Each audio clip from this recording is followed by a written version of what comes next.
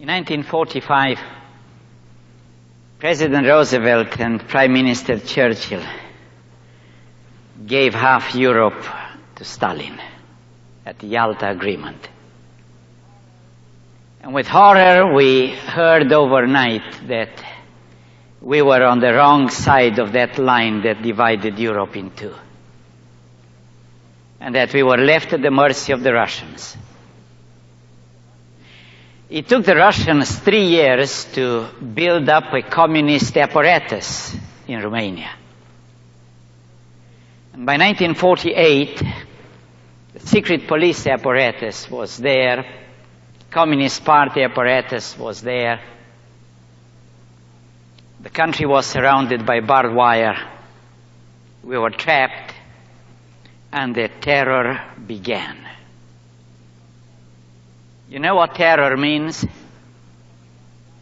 Everybody has asked to go to political rallies. And if you are absent, you are sent to a labor camp with no trial. You go to the rally, and you watch what they say, and they say stupid things, things you hate, but you have to clap and have to shout and have to show that you believe them, because if somebody sees you that you don't applaud, they will pick you up and send you to the labor camp. And you learn that if you ask a question and they think that because you asked that question you show that you didn't believe them, that question may cost you your life. And you quickly learn that you don't speak your mind anymore. You know what they expect you to say, and you say what they expect you to say, even if you don't believe it, because you want to live. You know what that meant in our terms? When an order came that from now on Baptist churches can only meet Saturday night for a short worship and Sunday morning for another worship, no other activities whatsoever in the church. No children, no women, no evangelism, no youth meetings, absolutely nothing but those two meetings, public meetings, Saturday night and Sunday morning. There was a pastor who dared say no. He was picked up. He spent 5 years in labor camp. Unspeakable labor camp, the worst labor camp of the country. Everybody got the message. You accept. And they came and told every pastor, you have to cooperate with the secret police, and if they ask you to give information about your members, you give them. And there was a pastor who said no. One evening, a jeep stopped on the pavement right near him. 2 strong men jumped on him, pushed him in the jeep. There were 4 strong people there. Took him out of the city on a dark valley, and the 4 guys jumped on him and started to beat him to death. When he was almost crushed, they stopped. They said, now it's dead night. Nobody knows where you are. We can leave you dead here. Nobody knows. You get rotten here. If you sign this letter that you accept to cooperate with the secret police, we take you home. Are you shocked if I tell you that he signed?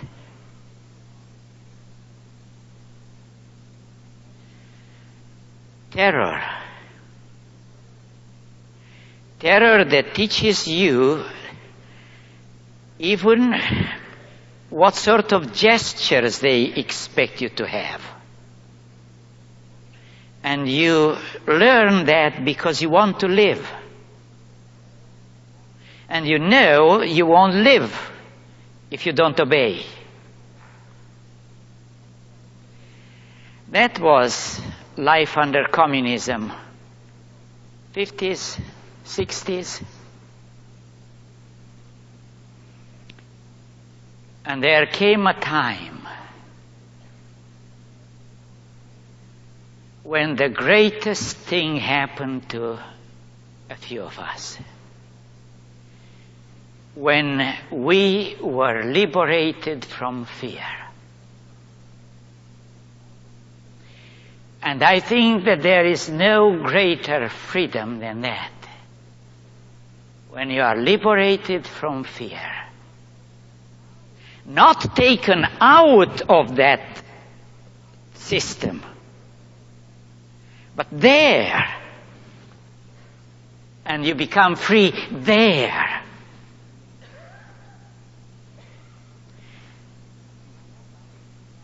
In my own life, it started the beginning of 1968 with a new experience, with a new encounter with my Lord.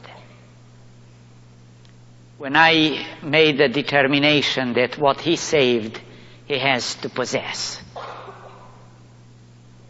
Because He bought me at Calvary.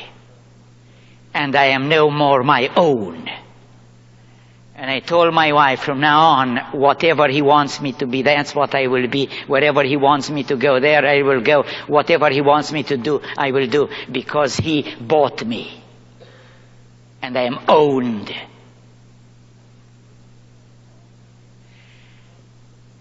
Yes, the Lord made a miracle at the beginning of 1969, and I was miraculously taken out of Romania.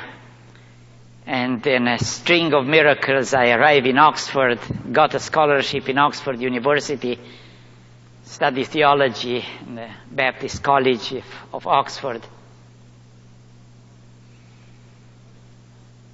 For the first time in my life, I was free to go east or west, north or south. For the first time in my life, I could determine my destiny. But that wasn't true, because just a year before I determined that I was bought. And I had only one choice. To go to His Majesty, my King, and say, my King, when I finish here, where do you want me to be? And He said, back home to Romania. Yes, Your Majesty. That's where I will go. Many people advised me that's suicide. You will land straight in a jail because you stayed here as a fugitive. And are you so stupid to go back to the secret police and to go back to that terror? That's stupid. That's true. But I belong to the King. And my relationship with the King has only one word in it. Obedience. And I have to obey the King. And I'll go. And when I went back there, I didn't go back to a prison. Because I was free. I was free before, I was free in the free world, and I was free when I went back. Because I came to discover that in the so-called free world, people weren't free. And that freedom doesn't depend on where you are. I want to tell you tonight, how did God liberate me and my closest friends and co-workers? How did we liberate us from fear? Because I know that there are many people here who are not free from fear. And I show you what sort of fears. I think that the first thing that the Lord did was to repair my eyes. That's the first way in which he liberated me from fear. Mending my eyes, repairing my eyes, or changing my eyes, whichever way you want. I have difficulties with English language, so you choose your word for that. But here is what I mean. In Matthew 6:22 to 24, Jesus says that all that is in you depends on your eye. If your eye is good, then everything in you is light. If your eye is bad, everything in you is darkness. It all depends on the quality of your eye. And if you want a biblical illustration, imagine the servant of Elijah. When that poor guy went that morning out and saw Samaria surrounded by military enemies, armies, and he came almost dead to his master and said, "Master, we are lost. The city is surrounded by enemies, armies, and they are ferocious and they are deadly, and we are finished." And the great man of God smiled and said, "Oh Lord, open his eyes." And something happens to his eyes, and all of a sudden he said, "What? Master, look there, they are more with us than against us." He just got his eyes repaired. Now in 1970, as I was studying in Oxford, one of the most beautiful experiences of my life was that Dr. Martin Lloyd-Jones accepted me in the Westminster Fellowship. Going every first Monday of the month from Oxford to London for a whole day of theological debates with the doctor in the chair. And for 2 years, I heard the doctor again and again saying, "You must make the sovereignty of God the pillar of your thinking, the pillar of your theology, the basis of your existence." And I did. That was one lesson that went into my whole being and changed all my outlook.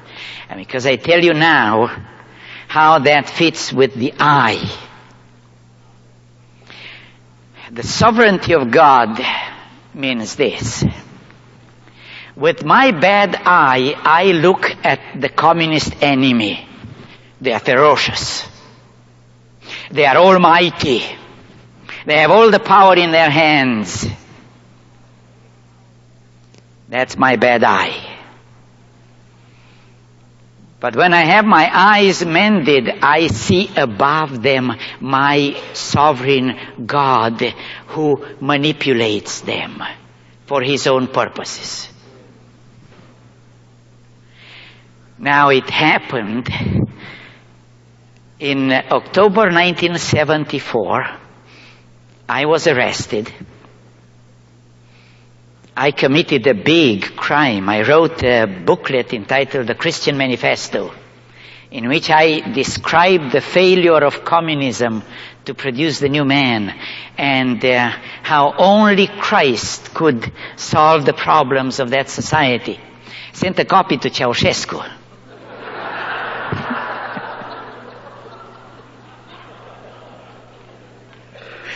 My wife should tell you how we went together at the office of the president and we registered it as a message to the president. And then we went home and waited for his answer. And his answer came one morning at 7 policemen with a mandate to search our house and then to put us on trial. And the day came for the formal indictment. Now that was to be frightening experience. There were 6 senior officers there. At a long table, a small table in front, and me behind that little table. And the colonel in the midst read the indictment, and then he explained how grave the situation was. How could I stand up against them? After all, isn't it written in Romans 13 that the authorities are of God? Now I never interrupt the speaker, it's not polite. But I just couldn't keep my tongue then. You see, when you are there, it's not you who speak. So I immediately jumped in and said, "Sir, would you let me explain how that Romans 13 applies here?" He said, "Okay, go on." I said, "Sir, what happens here is not between you and me. What happens here is between my God and myself. My God has some dealings with me here, sir. I don't know what. Maybe he wants to teach me a few lessons here. I only know, sir, that you will do to me only as much as my Father wants you to do. And you will not go 1 inch beyond that, because you are only my God's instruments." He didn't like that interpretation of Romans 13. But how I loved it, because you see, I saw above them my Father pulling 6 strings and manipulating his 6 puppets. Now that's a good eye. And that's understanding properly the sovereignty of God. And I went across Romania in that time, telling my people that sovereignty of God means that God is so much in control that he uses even his enemies, or the ones who want to destroy his cause. He uses them always to promote his cause. And at the end of the day, they always discover that somehow they just pushed God's cause onward. And they bite their nails and say, "Why did we do it?" Somebody recorded one of those sermons and sent it to the government. And I had an official from the government who said one day, "You have such a strange view on us, Mr. Tson. Your sermon on sovereignty of God is so strange." You see, you don't move among enemies then. They are God's instruments. And whenever they arrested us and beat us and did all those things, each time when we came out, we came stronger, and everybody in the country listened better to our preaching.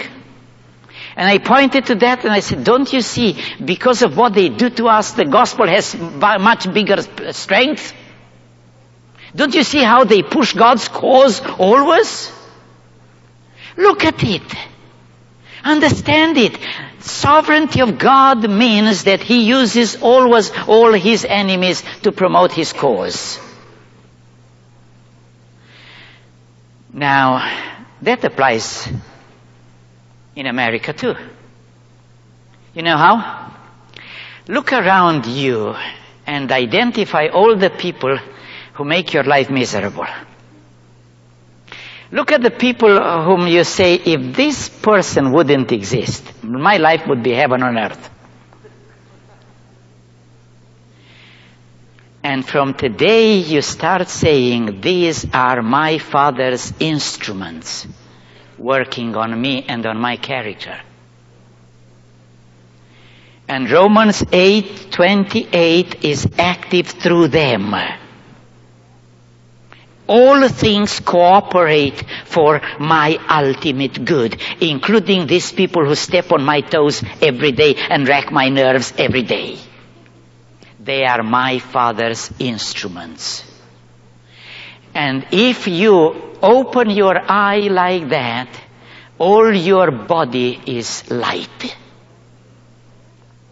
Look at all the dangers, all the threats, all the problems, everything in that light, with those eyes, the eyes of the sovereignty of God, and all your being will be full of light. That's the first way in which God liberated me from fear. There was a second liberation. Glorious liberation. It's in Hebrews chapter 2, verse 14 and 15. Jesus Christ shared my flesh and blood in order that through death he might render powerless him who had the power of death, that is the devil, and might deliver those through, listen, those through fear of death were subject to slavery all their lives. Satan keeps people in slavery all their lives by what? By fear of death. And when I understood that Satan's tool of enslavement is fear of death, and I understood that Christ liberated me from that, why and how? Well, he died my death. There is no more death for me.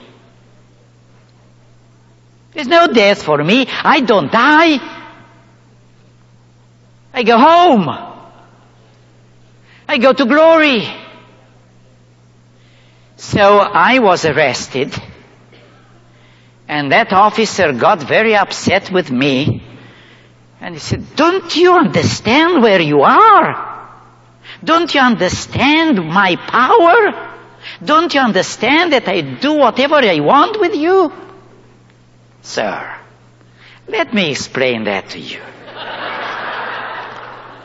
Look, sir, if you come tomorrow with your car straight on the pavement or the walkway where I am and then hit me, because I know you can do that, I won't say, "Look what this rascal from the secret police is doing to me." No. I would look up, and in that instant I would see my father saying, "Joseph, enough there, come up here." "Sir, you only send me to glory." But sir, let me tell you something. My God is a very strange God. He will use you to send me up. But at the same time, he will charge you with murder. Now, in order to prove this, watch out. And it's staggering. I said, "Sir, this was March 1974.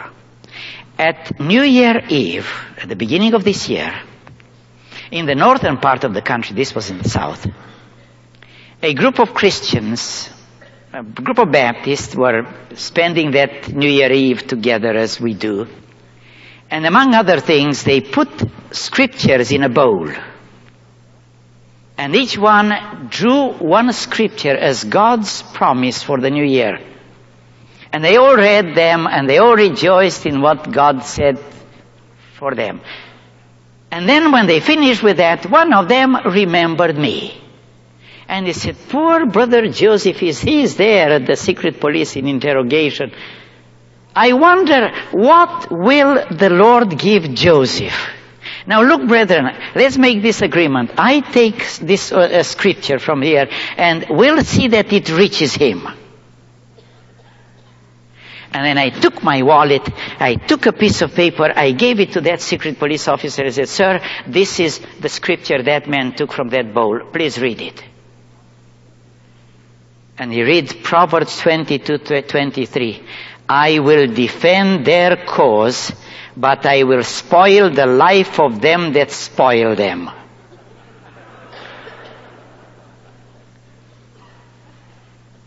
And his hand trembled, and kindly he gave me back that verse. He didn't keep it. And he said, "This is us." I said, "Yes, sir, and watch out." Now you see, there was another time when I was charged with treason, and another major threatened to shoot me, and all of a sudden my face shone, and he said, "What? When I threaten somebody to shoot him, he at least gets afraid, but you smile, you are abnormal." No, sir, I am not abnormal, I am supernormal. Because you cannot threaten me with glory. When you shoot me, you send me to glory. I am not afraid of glory. And you should have seen their frustration. Because there is nothing more dangerous on this planet than people who are not afraid of dying. You cannot do anything to them. They are beyond your reach. But it was this certainty that there is no death for me. It's only the invitation home. It's the invitation to glory. And I can hardly wait. And when I preach at the funeral of young and clean boy or girl, I make that mention. Look how God finished them so quickly. And He has so much work on me, so He keeps me so long in the valley and say, "You stay there, I still didn't finish with you." And I am craving to go home, to go to glory. Freedom. Because Christ died my death, and there is no more death. So, there was more than that. I shared with my wife at that time, and I shared with a few other people. If we can find at least 10 people who are not afraid of dying, who stand up and preach the whole counsel of God and then pay with their death, we conquer this land for the Lord. And when that man first time threatened to kill me, the one to whom I gave that scripture, then I said to him, "Now let me go on with the explanation, sir. You should know, sir, that your supreme weapon is killing. My supreme weapon is dying. Here is how it works, sir. My sermons are on tapes all over the country. When you kill me, I sprinkle them with my blood. And everybody in the land knows that I died for my preaching. And everybody will pick up that cassette or that tape and say, I better listen again. That man really meant it. He died for it. Sir, my preaching will speak 10 times louder after you kill me. In actual fact, I will conquer this land because you kill me. Go on and do it. He sent me home. And then one of his colleagues commented to another Baptist minister, we know that Mr. Tson would love to be a martyr, but we are not that big fools to fulfill his wish. Now that pastor ran to me to tell me that shocking news that even if I beg them, they will not kill me. I said, stop a little bit, because I see something very, very serious here. For so many years I was afraid of dying. Because I was afraid of dying, I kept quiet, and I wasted precious years in doing nothing. I wasted my life because I wanted to save it. And when I decided to give it away, to die for the Lord, they tell me that even if I beg them, they will not kill me. Don't you see, now I can go across this country and I can preach whatever I want, wherever I want, because I know they will not kill me even if I ask them to. As long as I wanted to save my life, I lost it. When I lost it, I found it. And somebody said some words like this somewhere. That's when I found out that those words were literally true. Give your life away in the service of Christ, and you will find it. So that's how Christ liberated me, by showing me the glory and showing me the meaning of martyrdom. And because He showed me these things and opened my eyes to see these new values, instead of the value of survival, I was free. And what an extraordinary feeling to be there at the secret police and to be free. You don't have to come to America to be free. You can be free at the headquarters of the secret police in Romania. That's real freedom. Only Christ can give you that. There is a third way in which Christ liberated me from fear. You find that in 1 John chapter 4, verse 18. There is no fear in love. Perfect love casts out fear. And he who fears is not perfected in love.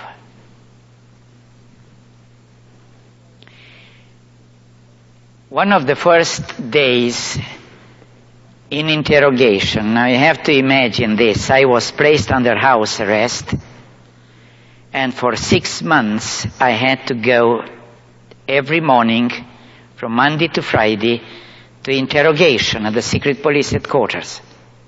They confiscated my library before. I had to be in interrogation from Monday to Friday. I lived above the church, we had a little apartment there, and I was allowed to preach Friday night and Sunday morning and evening. I had no library. I was in interrogation 5 days, and I had a fresh sermon Friday night and 2 good sermons on Sunday. 6 months. One of the first days in interrogation, it kept me until 8 in the evening, and it was late, and the man just said, well, take your coat and go home, and tomorrow morning at 8 be back in the battle. I turned to him. I said, sir, why do you use that language of war?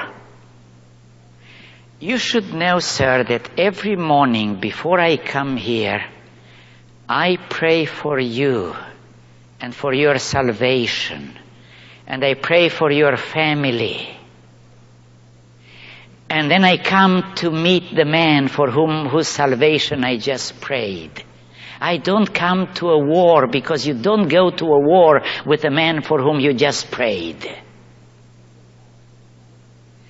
I could see how it hit him, and he just choked and he couldn't breathe. And he just said, okay, go home.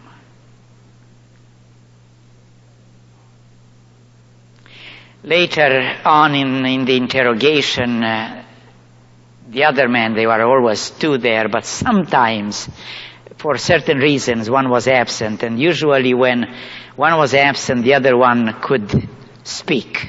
They were afraid of each other. See? So the major was alone one day. He said, Mr. Tson, when I interrogate somebody, I feel how they hate me. And they are justified to hate me, because I am not nice to them. But with you, Mr. Tson, it is different.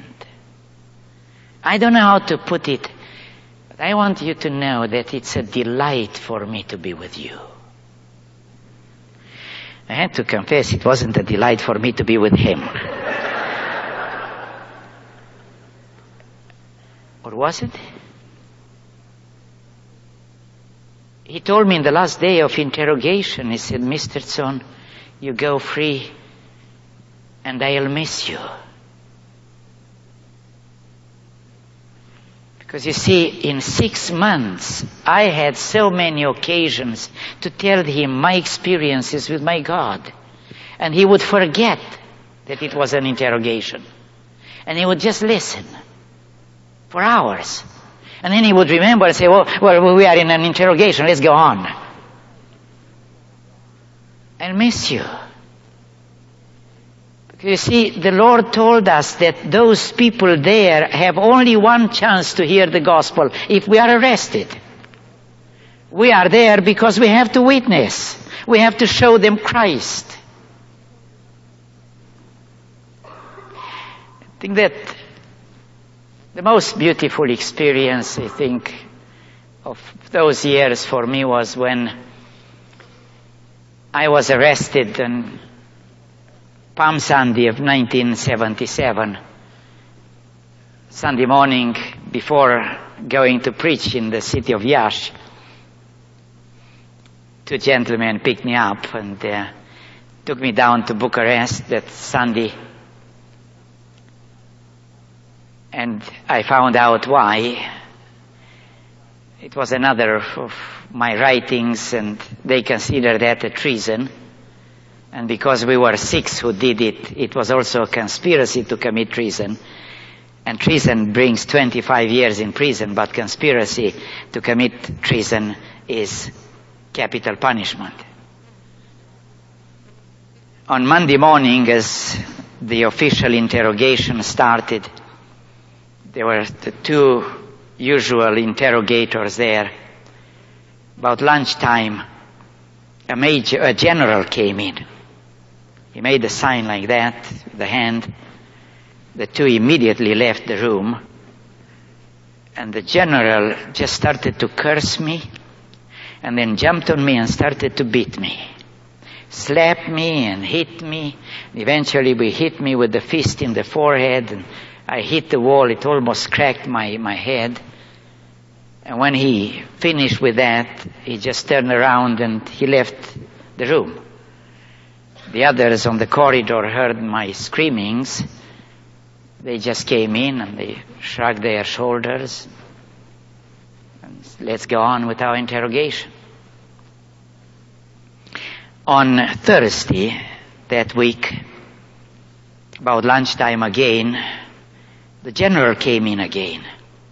Made the same sign. The 2 went out, and I just caught the table like this. I braced myself for the second round of the boxing. And he saw that gesture and he smiled and he sat down at the other table and said, "Don't worry, this time I came to talk to you." Now, the Lord told us that we don't have to prepare beforehand our speeches when we go there. You only prepare your speeches when you come to the pulpit. When you are arrested, he said, "Don't worry, you will be given what to say at that moment." I can tell you the most beautiful stories of those things that the Holy Spirit gives you there. So the moment he said, "I came to talk," it just jumped from me.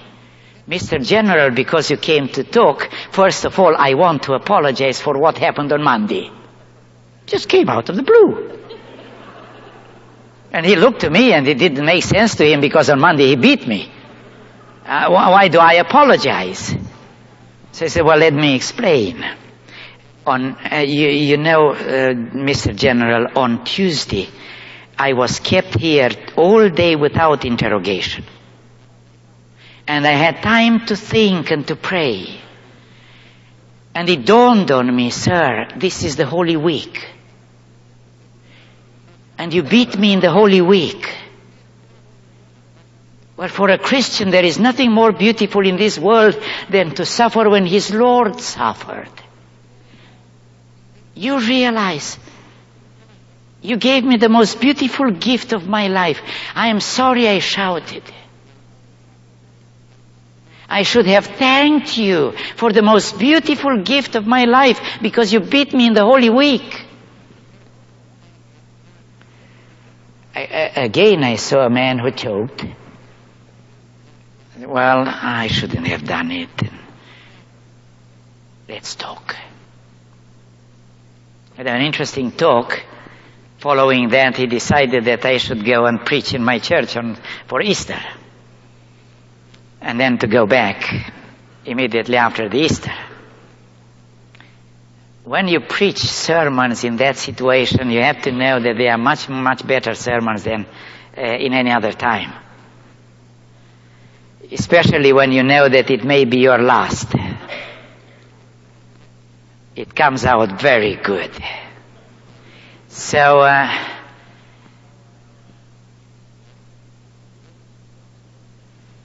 I don't know if those people profited for eternity.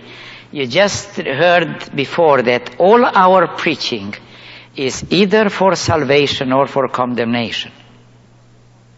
Now, my job there was to show those people the love of Christ. That's why I was there. And with all that I did there, they had to see that somebody whom they heard loved them. So that they could say, it's a delight for me to be with you. That was my job. To show them the love of Christ. And I told people, this is the aggression of love. I am not a victim when I go there. I am the attacker. Love on the attack. Going there and saying, thank you for the beating. That's the aggression of the love. That's the most beautiful war you could ever fight. Be an aggressor of the love of Christ to everybody who hates Christ and hates you because of Christ. Look again to the people you think are making your life miserable. And start to be an aggressor of love. And say, Lord, teach me how to show these people love. Give me ways in which I love them. And you will see how many ways He will show you how you can love those people. And start loving them practically. Doing things of love to them. And that moment you are no more the victim of their hate and of their malice or their wickedness. And even if they don't take it, even if that is their condemnation, you are victorious because you transform yourself from a victim into a Christ-like attacker. Because Christ came into this world as the aggressor of love. And He accepted all the hate of the world and absorbed it in the cross, and instead of that He said, Father, forgive them. And that's how He conquered. There is one other way in which my Lord taught me how to be free. I'm a sinner. Saved, but still I failed. And sometimes I fail miserably. I'm not ashamed to say it. And I am ashamed, but I am ashamed before Him. Because after so much love that He showed me, I shouldn't fail Him.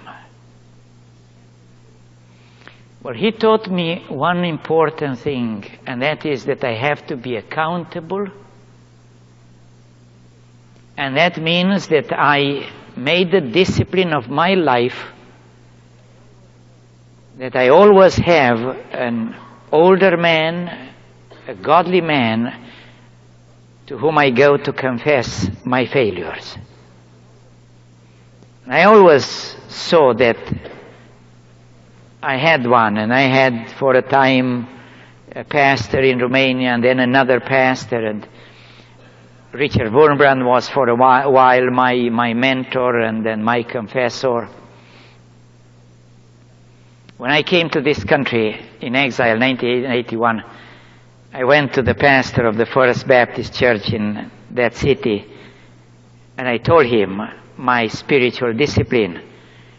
And now I wanted him to be the man to whom from time to time I should come, because look, I'll travel every Sunday in other place for the mission, and I live in hotels, and I may be tempted with this and that, and I handle money, and there's all sorts of temptations, and I have to be accountable, and I have to confess. And I was so shocked when I saw that man so embarrassed. He never had anybody to go like that to him, and he didn't know what to do with that. But you know,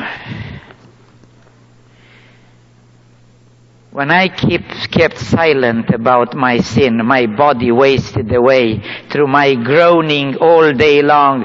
For day and night thy hand was heavy upon me. My vitality was drained away as with the fever heat of summer.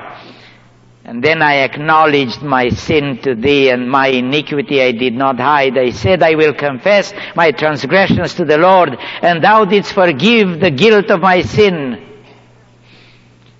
How blessed is he whose transgression is forgiven, whose sin is covered. How blessed is the man to whom the Lord does not impute iniquity, and in whose spirit there is no deceit. Of course, you know this is Psalm 32, but James tells us that in James 5:16, confess to one another. I have to put myself to shame to somebody. If we confess, we are forgiven. And that is freedom. Freedom from sin comes through confession of sin, through accountability. I always have to be under that accountability to somebody.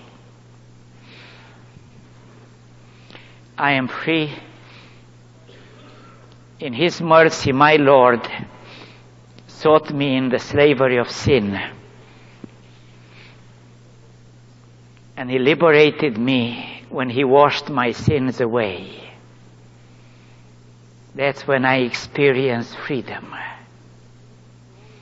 And then He took me through all these other steps to mend my eyes, to see that He is sovereign and there are no more enemies in the world for me. They're only my God's instruments. To understand then that He died my death. I don't die, I go to glory. That dying may be God's instrument for me to conquest.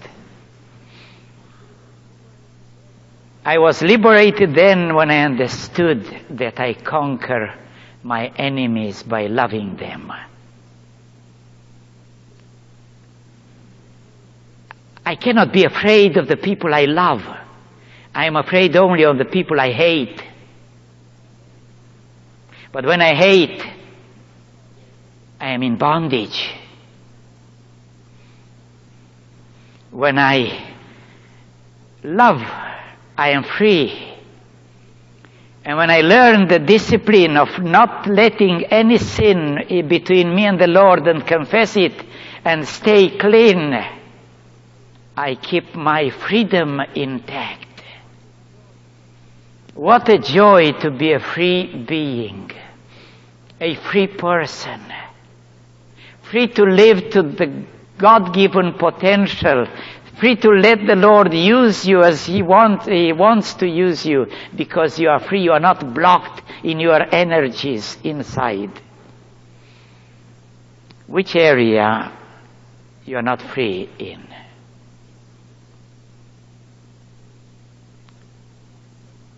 I didn't come in vain tonight. God brought me here for you, because you have some slavery in one area or another, and He wants you to be free. And He gave me this message tonight for you. Will you take it now and apply it and say, Lord, all these words were for me, and I accept to personalize them here, here, here, here. You look into your life, say, they apply here, here, and here. Change me, Lord. Liberate me, Lord.